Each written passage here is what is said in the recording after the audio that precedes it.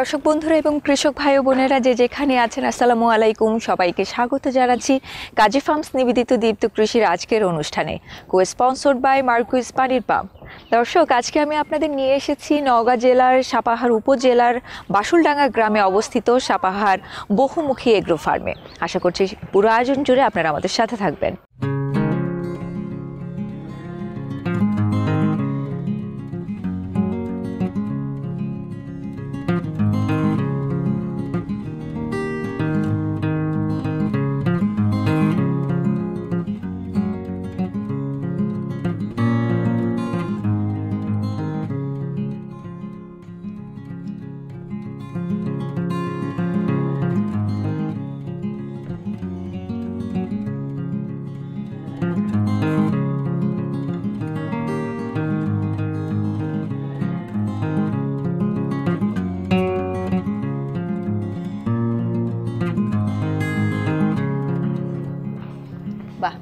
আমার আপনার এই শেডটা খুবই পছন্দ হয়েছে, মানে ছাগল এবং ভেড়ার জন্য যেই ধরনের শেড করা দরকার ঠিক সেই রকমই একটা শেড বানিয়েছেন। আমরা কি ভেতরে যেতে পারবো? হ্যাঁ, এরা তো বাইরে আসার জন্য লাইন ধরে দাঁড়ায় আছে। আবার লাগিয়ে দেবো। চলেন যাই, আমরা ভেতরে যাই। হ্যাঁ, স্বাগতম জানাবে, একটু ধীরে সুস্থে স্বাগতম জানিও। সব চলে গেল, অচেনা মানুষ দেখেছে, চলে গিয়েছে। আপনি পালন করছেন কতদিন ধরে? এটা এই ফেব্রুয়ারি মাস দিয়ে আমার 1 বছর হলো। হ্যাঁ, অর্থাৎ 19 সালের ফেব্রুয়ারি মাসের 2 তারিখে আমি এটা স্টার্ট করেছিলাম। আচ্ছা, ভেড়া এবং ছাগল যোগ করেছেন আপনার এই বহুমুখী এগ্রো ফার্মে। তো এতদিন এই সম্পর্কটা কেমন তৈরি হয়েছে একটু শুনি। এই 1 বছরের মধ্যে আমার এই ভেড়া এবং ছাগলের মধ্যে ভালো অত্যন্ত সম্পর্ক হয়েছে। তবে আমি এই ছাগলগুলির জাত ঢাকার সামারি ক্যাটল ফার্ম থেকে আমি এই তোতাপুরি ছাগল 2টি নিয়ে আসছিলাম। সেখান থেকে আমার এখানে প্রযোজন করে এখন 4টিতে রূপান্তরিত হয়েছে। আর বাকি ছাগলগুলি আমি আমাদের বিভিন্ন এলাকার হাট বাজার থেকে সংগ্রহ করেছিলাম আর কি। আচ্ছা, আমরা একটু শুনি যে এখানে একটা ব্যাচ তো, তাই না? জি। এখানে কতগুলো আছে? প্রায় 60টা রয়েছে। আর 60টার মধ্যে বিভিন্ন বয়সের রয়েছে। আমরা একটু শুনি যে পূর্ণবয়স্ক থেকে যারা বাড়ন্ত আছে, বাচ্চাও আছে। খুবই কিউট একটা বাচ্চা। গারলের বাচ্চাগুলো দেখতে সুন্দর লাগে, মানে শুধু গারল না, যে কোনো পশু পাখির বাচ্চাটা খুবই সুন্দর হয়, দেখতে ভালো লাগে। এবং একটু কোলে নিয়ে আসেন। হ্যাঁ, বাহ, বাচ্চাটার এটার বয়স কতদিন হবে? এটার বয়স 1.5 মাসের মতো। 1.5 মাসের বাচ্চা। ওজন কত?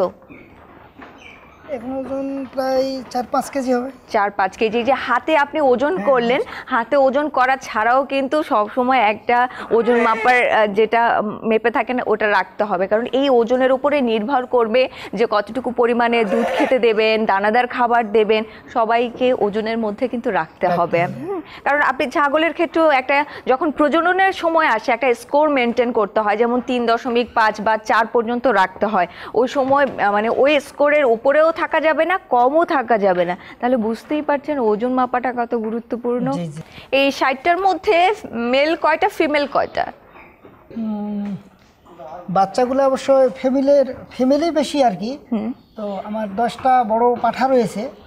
আর যেগুলো বাচ্চা হয়েছে এগুলো অবশ্য আমি এখনো ওইভাবে লক্ষ্য করে দেখি নাই যে কয়টা মেল ফিমেল আর কি। আচ্ছা, তো ফিমেলের সংখ্যা অনেক বেশি আর কি। অর্ধেকেরও প্রায় 70% আমার ফ্যামিলি রয়েছে, আর 30% মেল আছে। আচ্ছা, মানে শুরু করলে তো একটা ব্যাচ নিয়ে শুরু করতে হয়, সেখানে কয়টা মেলের দরকার, কয়টা ফিমেলের দরকার। যদি কেউ শুরু করতে চায় তাহলে সে ব্যাচটা কেমন হবে? শুরুটা থেকে আমি এখানে কিনেছিলাম 25টা গাড়ল। 25টার ভিতরে আমি 20টা ছিল ফিমেল আর 5টা ছিল মেল ছিল। আচ্ছা, দামের কথা জিজ্ঞেস করছি। আচ্ছা, দামের কথা হলো এই আমি যেগুলো সংগ্রহ করেছিলাম সেগুলো কিন্তু বাড়ন্ত ছিল, বড় ছিল না। তখন আমার সর্বোচ্চ একটা দাম নিয়েছিল 9,000 টাকা। 9,000 টাকা পিস। তখন ওর ওজন কেমন ছিল? তখন আর ওজন ছিল সর্বোচ্চ 12 থেকে 15 কেজি হবে। এটা কি ফিমেল নাকি মেলের ওজন? ফিমেলের ওজন। আর মেলের ওজন 18 কেজি বা 20 কেজি হবে। আচ্ছা, মেলের দাম বেশি ছিল। হ্যাঁ, সেটা দাম হবে। হ্যাঁ, মেলের দামটা শুনি আমরা। দাম ছিল 17-18 থেকে 21,000 টাকা পর্যন্ত ছিল একটা মেলের, আর সর্বোচ্চ ফিমেলের ছিল 9,000 টাকা। আচ্ছা, আমরা এরকম অনেক জায়গায় অভিযোগ শুনতে পাই যে আমরা আসলে মা ভালো পাইনি বা বাবা ভালো পাইনি, তো সেক্ষেত্রে আপনার এখানে কোনো সমস্যা হয়েছে কি, সব ঠিক ছিল? না, আমার এই যে গাড়লের ক্ষেত্রে এটার কোনো সমস্যা হয়নি, এটা ঠিক ছিল। এই পরামর্শটা আমাকে অনেকে দিয়েছিল যে আপনি এইভাবে না সংগ্রহ করে কোনো খামার থেকে সংগ্রহ করেন, তাহলে ভালো পাবেন, বা তারা এই পরামর্শ দিয়ে দিবে। তো আমি কিন্তু খামার থেকে সংগ্রহ করলে এর মূল্যটা প্রায় 1.5-2 গুণ বেড়ে যেত আর কি। আচ্ছা, খামারে আমি অনেক খামারে খোঁজ নিয়েছি, যেইটা আমি এখানে 7,000 টাকাতে পেয়েছি সেটা 15,000 টাকা খামারে দাম দিয়ে খামার থেকে নিতে হবে। তারা বলেছে আমার এখানে ভ্যাকসিনাইজ করা আছে, মানে বিভিন্নভাবে পরিশুদ্ধিত করা আছে, মানে ওই যে তথ্য সংরক্ষণ করা থাকে যে এই তথ্যটা দেখে আপনি ওর যে ও ফুল ব্লাডের কিনা, ওর কোনো রোগ ব্যাধি আছে কিনা, সবটা আপনার জানা হয়ে গেল যদি খামারের মাধ্যমে যেটা নিয়ে আসা হয়। আর এমনি আলাদা আলাদা করে নিয়ে আসলে আপনি জানতে পারছেন না যে আসলে ওর বয়স কেমন, মানে অ্যাকচুয়াল যে বয়সটা, ওর কোনো রোগ আছে কিনা, ও এর আগে বাচ্চা জন্ম হয়েছে কিনা, এই ব্যাপারগুলো জানা থাকলে ভালো হয় একজন নতুন খামারির জন্য। এই জন্য ওই যে খামারে কিনতে গেলে একটু দামটা বেশি পড়ে। আচ্ছা, এখন যদি কেউ আপনার কাছ থেকে কিনতে চায় আমাদের এই প্রোগ্রাম দেখে, তারা কি কিনতে পারবে? হ্যাঁ, এখন হ্যাঁ, যদি আসে 2-4টি এরকম আমার দেওয়ার মতো হয়েছে, কিনতে দিতে পারবো আর কি। আচ্ছা, এইখানে যেগুলো আছে তার মধ্যে বিক্রির মতো কি একটাও আছে? হ্যাঁ, বিক্রির মতো আমি যেমন এই একটা বাড়ো, তো এটা আমি বিক্রি করতে পারি, হয়তো আর 1-2 মাস পর এটা কনসেপ্ট করবে। আচ্ছা, এইটা করতে পারি, এরকম আমার 5-6টা এইটা পারি। হ্যাঁ হ্যাঁ, এই দাম কত? আমরা দামটা শুনি ভাইয়া, এটা কত করে বিক্রি করবেন? এটা তো ফিমেল। জি জি, ফিমেল। হ্যাঁ, একটু দামগুলো, মানে এরা থাকছে না দর্শক একটা জায়গাতেই, এর জন্য আমি একটু এখানে চলে আসি, ভালো করে দেখানো যাচ্ছে না। জি, এটার দাম কত হবে? এইটার দাম যদি এই মুহূর্তে আমার কাছ থেকে কেউ নেয় পোষার জন্য, খামার করার উদ্যোগ হিসাবে, তাহলে এইটার দাম আমি নিব 8 থেকে 9,000 টাকা। 8 থেকে 9,000, খুবই সুন্দর একটা। আর এই যে এখানে এই পাশে চলে আসি, এই বাবারই বাবা কাছে যাওয়া যাচ্ছে না আসলে, প্রথম আজকে আমাদের এখানে দেখেছে, এই জন্য সবাই ভয়ে দৌড়াচ্ছে। এইখানে এই একটা আছে, এইটাকে আমি দিতে পারি, এটার দাম হয়তো 6,000 টাকা নিতে পারি। এটা 6,000। এটার কয় মাসের ওটা? এইটা এর বয়স 6 মাস হয় নাই এখন, 6 মাস হয় নাই, হয়তো 4.5 মাস অথবা 5 মাস। আচ্ছা, মানে সর্বোচ্চ আপনার এখানে ফিমেল গুলো প্রায় মানে 8-9 মধ্যেই পেয়ে যাবে। হ্যাঁ, পেয়ে যাবে, যেগুলো বাড়ন্ত রয়েছে এই মা বাদ দিয়ে আর কি। আচ্ছা, এবার আমরা একটু খরচটা শুনি, কেমন খরচ পড়ে আসলে। কেউ যদি খামার দেয় তাহলে অবশ্যই মাংসের জন্যই করবে, তাই না? এখন তো কেমন খরচ পড়তে পারে একদম বিক্রির আগ পর্যন্ত, এবং বিক্রি করার পরে প্রতি গাড়ল কত টাকা থাকে?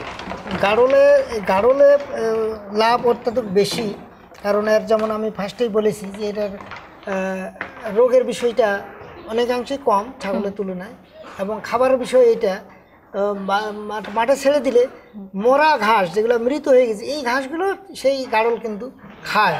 অর্থাৎ এদের খাদ্যের চাহিদাটা এতই বেশি প্রখর, এখানে এদের উচ্ছিষ্ট কিছু হয় না বা কোনো জিনিস খাবে না এরকম কিন্তু এদের নাই।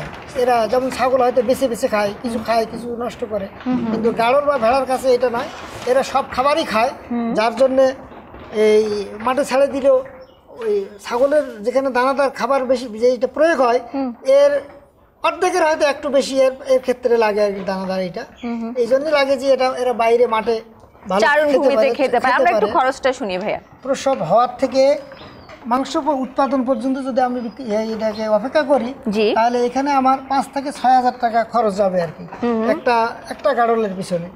এই 5-6,000 টাকা খরচ করার পরে এই গাড়লটার ওজন আমি মাংস পাবো কমের পক্ষে 17 থেকে 18 কেজি মাংস পাবো। আচ্ছা, এই গাড়লটার দাম তখন বেশি বিক্রি হবে আমার বাজারে 21 থেকে 22,000 টাকাতে বিক্রি হবে আর কি মাংসের জন্য। আচ্ছা আচ্ছা। আর বিশেষ করে আমি আর একটা কথা বলতে চাই যে এখানে আসলে আমরা মাংসের জন্য এরকম বিক্রি করার উদ্দেশ্যটা আমার কম, কারণ এর বয়স যখন আমার 6 থেকে 7 মাস বয়স হয়ে যাবে তখন আমরা এটাকে বাজারে ছেড়ে দিব কোনো উদ্যোক্তার কাছে, মানে খামারের সংখ্যা বাড়ানোর জন্য আপনি বিক্রি করবেন, তাই তো? কিন্তু আপনি যেমন এটা আমরা বলতে পারি একটা প্রজনন কেন্দ্র বলতে পারি, কিন্তু অনেকেই কি করবে আপনার কাছ থেকে নিয়ে খামার করবে মাংস উৎপাদনের জন্য, তারা এই হিসেবটা জেনে গেল যে কত টাকা কিনতে পারবেন, কত টাকা খরচ হলো এবং কত টাকা বিক্রি করতে পারবেন। এবং এটা আপনার উপরে নির্ভর করবে যে আপনি যদি আরো একটু সময় নিয়ে গাড়ল পালতে চান, তারপর একটু বেশি মাংস হলে বাজারে বিক্রি করতে চান, সেক্ষেত্রে তো দামটা আসলে আরেকটু বাড়বে। কিন্তু সাধারণত কি হয়, একটা টাইম মেনটেন করতে হয় যে বাণিজ্যিক ভাবে যদি আপনি খাবার করতে চান, তাই না, যে আমি অন্তত 8 মাসে গিয়ে বিক্রি করব বা 10 মাসে গিয়ে বিক্রি করব বা প্রতি বছরের একটা টাইম নেব, এইরকম একটা সময় নিয়ে করতে হবে। এবারে খাবারের বিষয়টা আমরা শুনিয়ে ফেলি যে বাচ্চা যেদিন হয় পর্যাপ্ত পরিমাণে দুধ খেতে পাচ্ছে তো, আর যদি না পায় তাহলে কি বাহির থেকে কোনোভাবে মিল্ক রিপ্লেসার পাওয়া যায়, এগুলো সংগ্রহ করছেন কিনা? এই পর্যন্ত আমি এই গাড়লের যে বাচ্চা হয়েছে, তো গাড়লের বাচ্চাকে তার মার কাছ থেকে সে যথেষ্ট দুধ পেয়েছে।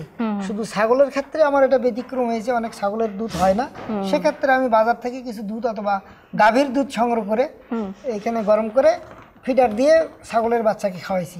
আর ওই যে গাড়ল ছাগলের কথাটা যেটা বলি ভাই, ওই যে আপনার ছোট বয়সেই তো দানাদার খাবারের সাথে 50 ভাগ করে ঘাস দিতে হবে, 50 ভাগ করে পাতা দিতে হবে। পাতা বলতে আমরা কাঁঠাল পাতা দিতে পারি, আম পাতাও বোধহয় আপনারা দেন। এটা কিন্তু সাথে সাথে গাছ থেকে পেড়ে খাওয়ানো যাবে না, একদিন একটু শুকিয়ে খাওয়াতে হবে, তাহলে ওদের জন্য ভালো হয়। এবং দানাদার খাবারের আপনি গম ভাঙা দিচ্ছেন, গম ভাঙা, তারপরে সয়াবিনের খোল দিচ্ছেন, সয়াবিনের খোল, হ্যাঁ সয়াবিনের খোল দিয়েছি। তারপর যে ডাবলি বা অ্যাঙ্কার বলেন বোধহয় আপনারা, চটপটির বুট, যেটা ডাবলিটাই আমাদের এখানে এই ভুসিটা পাওয়া যায় না, তো কিন্তু এইটা খুবই ভালো ছাগল ভেড়ার জন্য, এইটা খুবই ভালো। আর ঘাস যখনই আপনারা জমি থেকে কেটে নিয়ে আসবেন, অবশ্যই যেন সেটা জমি থেকে 6 ইঞ্চি ওপরে হয়, কারণ এই যে ছাগলের যে কৃমি রোগটা হয় না, এটা কিন্তু ঘাস থেকে বেশিরভাগ সময় হয়ে থাকে। সেই জন্য মনে থাকবে তো 6 ইঞ্চি উপরে ঘাসটা কাটতে হবে। 6 ইঞ্চি উপরেই কাটা হয় বা তার বেশি কাটা হয়, ওই যে পরের 6 ইঞ্চিটা এটা একটা কাটিং হয়, যার জন্য এটা উপরেই থুয়েই আমরা কাটি নাই, ওটা পরবর্তীতে কাটিং অন্য কোথাও সাপ্লাই কেউ চাইলে দিতে পারবো বা অন্য জমিতে লাগাইতে পারি, যার জন্য এটা 6 ইঞ্চি বা 7 ইঞ্চি বা 8 ইঞ্চি উপরেই আমরা ঘাস কেটে নিই। আচ্ছা, ওটা কাটিং এর উদ্দেশ্যে হয়তো অনেকে 6 ইঞ্চি উপরে কাটেন, কিন্তু এবার জেনে রাখেন যে ছাগলের জন্যই এটা 6 ইঞ্চি উপরে কাটতে হবে, তাহলে কৃমি রোগটা অনেকাংশ কমে যাবে। হ্যাঁ, 6 ইঞ্চি উপরে কাটতে হবে। এবার শেষ বিষয়টা আমরা একটু শুনবো, যেহেতু প্রথমেই বলেছি যে এই শেডটা দেখে আমার ভীষণ ভালো লেগেছে, যে ছাগল ভেড়া এসবের জন্য একটা সুন্দর শেড তৈরি করে দিতে হবে, তারপরে খাদ্য ব্যবস্থাপনা। এই যে শেডটি তৈরি করেছেন, এটা কত দৈর্ঘ্যে প্রস্থে কতটুকু আছে, হাইটে কিভাবে আপনি তৈরি করেছেন, কত টাকা খরচ পড়েছে, পুরো ডিটেইলসটা একটু বলেন। ডিটেইলসটা একটু এগিয়ে আসি আমরা।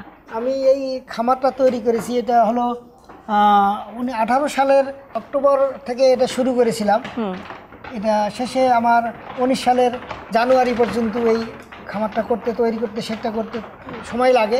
এই শেডটার দৈর্ঘ্য আছে 70 ফিট দৈর্ঘ্য, আর এদিকে আছে 40 ফিট চওড়া, অর্থাৎ 2800 বর্গ ফিট এই খামারটা রয়েছে। তো সেই হিসাবে ওই ডাক্তার পরামর্শ দিয়েছেন একটা ছাগলের জন্য 3 বর্গ ফিট জায়গার প্রয়োজন হয়। তো সেই হিসাবে আমার এখানে প্রায় 800-900 ছাগল আমি এই শেডটাতে রাখতে পারবেন, এবং পার্টিশন করা আছে, আপনি বিভিন্ন বয়সের আলাদা আলাদা করে রাখার জায়গাটা আছে, সেটা একটু বলেন। মেল ফিমেল করার জন্য যেটা বড় মেল রয়েছে, এগুলা গর্ভবতী অনেক গাড়ল থাকে, তাদেরকে ডিস্টার্ব করে, এইজন্য ওই মেলের জন্য আলাদা করেছি। এবং আরো একটা ব্যাপার হচ্ছে, আমি যেটা বলছি সব সময়, যে ছাগল কিন্তু মেঝে থেকে ঠান্ডাটা বেশি লাগে, সেজন্য ফ্লোর থেকে মানে একদম নিচের মেঝে থেকে একটু মাচা করে রাখতে হবে ওদের জন্য, যেটা ভাই আপনি করেছেন। যে আমরা এখন একটা মাচার উপরে দাঁড়িয়ে আছি এবং ওর নিচে অনেকটা ফাঁকা রয়েছে, যে গ্যাসটা হয় যে ওদের যে বর্জ্য ওটা গিয়ে নিচে পড়ছে, নিচে পড়ার কারণে হচ্ছে ওটা পরিষ্কার করতেও কোনো ঝামেলা হচ্ছে না ভাইয়া, তাই তো? আর একেবারে মেঝে করা আছে ওখানে, আমরা ওটা একটু শুনি নিচে কতটা গভীর আছে। এখান থেকে 3.5 ফিট গভীর রয়েছে আর কি, অর্থাৎ ছাগল বা গাড়ল এটা উঁচু জায়গায় তারা থাকতে ভালোবাসে, এবং মাটিতে বা মেঝেতে থাকলে তারা প্রস্রাব করলে সেই প্রস্রাবের উপরেই থাকার কারণে তাদের রোগের প্রাদুর্ভাবটা বেড়ে যায়। এই কারণে ছাগলকে শুকনো জায়গায় রাখতে হয়। যখনই যেই আপনারা খামার করবেন একটু ভেবেচিন্তে করতে হবে যাতে তাপমাত্রাটা নিয়ন্ত্রণ করা যায়, যেটা আপনি ব্যবহার করেছেন উপরে, যে ওটা সম্পর্কে একটু বলেন। বৈশাখ মাসে প্রচন্ড হিট হয়, রোদের হিট হয়, যার জন্য এখানে মানুষও থাকতে পারবে না এই টিনের নিচে, এরকম তাপ হয়। যার জন্য এটা অবশ্য ঢাকাতে দেখেই, ঢাকার বিভিন্ন খামারে দেখেই এটা একটা কি থার্মাল পেপার। এই পেপারটা আমার 22 টাকা বর্গ ফুট হিসাবে কিনতে হয়েছে আর কি। তো এটা এখানে প্রায় 50,000 টাকার শুধু এই থার্মাল পেপার রয়েছে আর কি। আচ্ছা, এটা হিট এবং কোল্ড দুটোকেই মেইনটেনেন্স করে আর কি। তাহলে এবার আমরা একটু বাইরে চলে যাই। চলো আসো।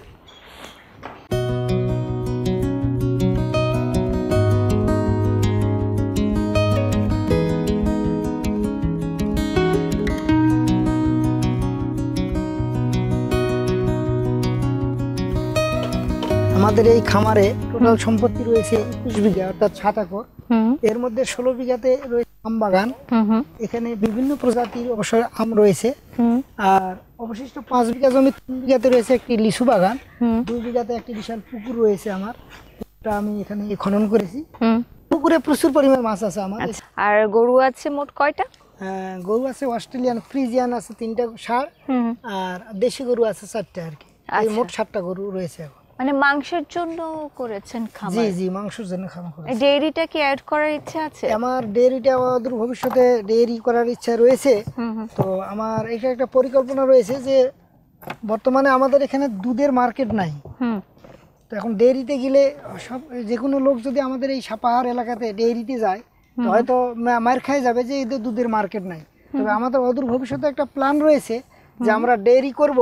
ডেইরিতে গিয়ে এখানে দুধ মার্কেটিং না করে আমাদের উৎপাদিত দুধ দিয়ে আমরা এখানে একটা কারখানা তৈরি করব। এই পুরো প্রজেক্ট থেকে আপনি বছরে কত টাকা উপার্জন করতে পারছেন? যদিও অনেক কিছু এখনো হাফ ডান রয়েছে, তারপরও গরু তো বিক্রি করছেনই বা করবেন, সবকিছু মিলে কেমন আসতে পারে শুনি। যেমন আমার গত বছরে গরুটা এইভাবে ছিল না, শুধু আমের প্রজেক্টটা ছিল। আমি প্রায় 1.5 কোটি টাকার আম বিক্রি করেছি আমার প্রজেক্ট থেকে।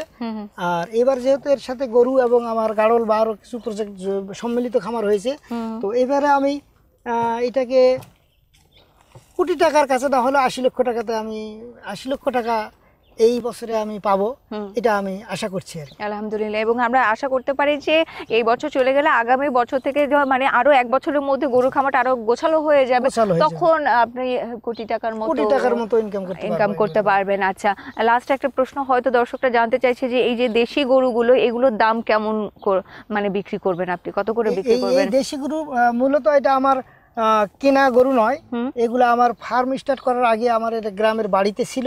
এটা আমার বাড়ির গরু, এখানে কোনো পুঁজি ইনভেস্ট করি নাই। এই গরুগুলা সাধারণত এই গরুটা বিক্রি হবে এটা 35,000 থেকে 40,000 টাকার মধ্যে এই গাভীটা বিক্রি হবে আর কি। আচ্ছা, আর ওইগুলো হয়তো 30-35,000 টাকা করে বিক্রি হবে বাজারে বর্তমানে এই মূল্য। মানে ষাঁড়গুলো, এর মধ্যে একটা ষাঁড় রয়েছে, এই ষাঁড়টা এখন 50,000 টাকার বিক্রি হবে। আচ্ছা আচ্ছা, মানে আপনার এখানে যে দেশি গরুগুলো পাওয়া যাবে ষাঁড়, ভবিষ্যতে এগুলো কি 50-60-এর মধ্যেই পাওয়া যাবে? হ্যাঁ, 60-70-এর ভিতরে দেশি, যদি কুরবানির জন্য ভালো দেশি একটা দাঁতওয়ালা মানে 2 বছর বা 2.5 বছরের ষাঁড় কিনা যায় দেশি, তাহলে এটা 60,000 মধ্যে সীমাবদ্ধ আর কি আমাদের এই এলাকাতে। আচ্ছা, অনেক ধন্যবাদ ভাইয়া সময় দেওয়ার জন্য, ভালো লাগলো। শুভকামনা থাকলো আগামী বছরের জন্য। মায়ের সামনে এই মুকুল চলে আসবে, দেখা হবে ইনশাআল্লাহ। ধন্যবাদ আপনাদেরকেও, আগাম আমের দাওয়াত রইলো। আমের সিজনে আপনারা আমার আম বাগানে আসবেন। জি ইনশাআল্লাহ। আসি, আসসালামু আলাইকুম। ওয়া আলাইকুম সালাম। কৃষি বিষয়ে যে কোনো তথ্য জানতে ও জানাতে লিখতে পারেন এই ঠিকানায়: দীপ্ত কৃষি, প্লট 7/A/গ, তেজগাঁও শিল্প এলাকা, ঢাকা 1208। আপনারা চাইলে ইমেল করতে পারেন krishi@dipto.tv এই ঠিকানায়, অথবা ফোন করতে পারেন 0178-768-2832 নম্বরে। শুক্রবার ছাড়া প্রতিদিন সকাল 9টা থেকে বিকেল 5টা পর্যন্ত।